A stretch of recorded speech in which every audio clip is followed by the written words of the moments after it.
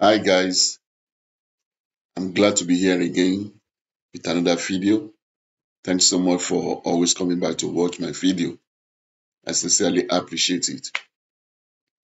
The Nigerian under-20 women's national team, the Falconets, they were in Dar es Salaam earlier today playing in the under-20 women world qualifiers, World Cup qualifiers, and the match ended in a 1-1 draw.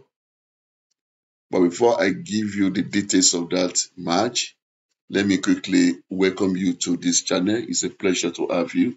If you are here for the first time, it's a channel to be. Thank you for coming. Please kindly subscribe to the channel. If you think it's a channel you can relate with, I will appreciate it greatly. And to all my amazing subscribers, the new and the returning subscribers, thank you so much for your love and your support. Please watch the video to the end, give me a thumbs up and share the video. Thank you very much. All right, let's go straight into it. Under-20 Women World Cup qualifiers. Falconets played a 1-1 draw with Tanzania. It was an away match for Nigeria. Nigerian Falconets held Tanzania to a 1-1 draw away in the first leg, third round of the 2024 FIFA Under-20 Women's World Cup qualifiers on Sunday. Chioma Olise opened the scoring for the Falconets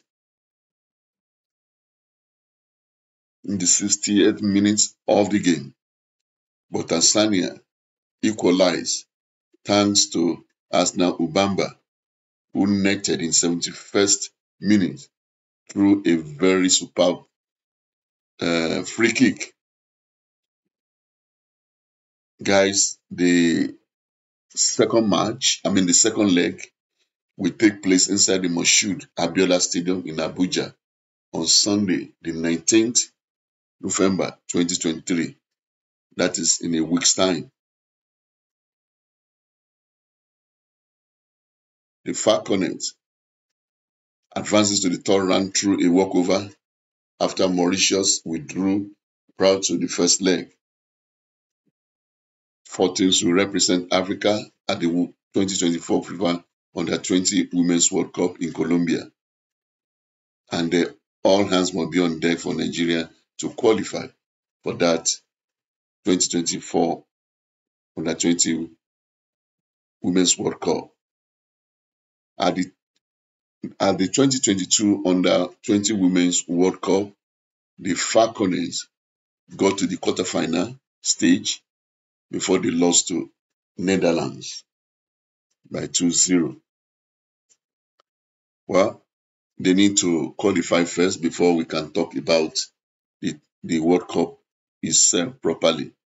So they still have a lot of work to do. All right, they play 1-1 draw in Dar es Salaam earlier today, and they have opportunity now to upstage the Tanzania and qualify for the next stage. All hands must be on deck as they prepare for the second leg coming up on Sunday, next week Sunday. Okay, thank you so much for always coming back to watch the video. Please, if you have any comments on this, I'd like you to please put it down on the comment section. We appreciate it. What do you think the Falconets should do as they get ready for the second leg of the game with Tanzania Under-20 women's team? Okay, Nigerian Falconets will be playing, with their fans, Nigerians watching at Abuja. And I think this is a great opportunity for them with the backing of the fans. Well, the table should be turned and they should win awesomely for them to get to the next stage of the qualifying series. Thank you very much one more time for your love and your support. I sincerely appreciate it. If you have not subscribed to the channel, kindly subscribe to the channel, press the notification bell so that you'll be notified each time I post new videos. I cannot but thank all my amazing subscribers. Please keep on watching, keep on supporting, and keep on sharing our video. Guys, if you can dream it, you can achieve it. Every achiever started with a dream. Dream it, achieve it.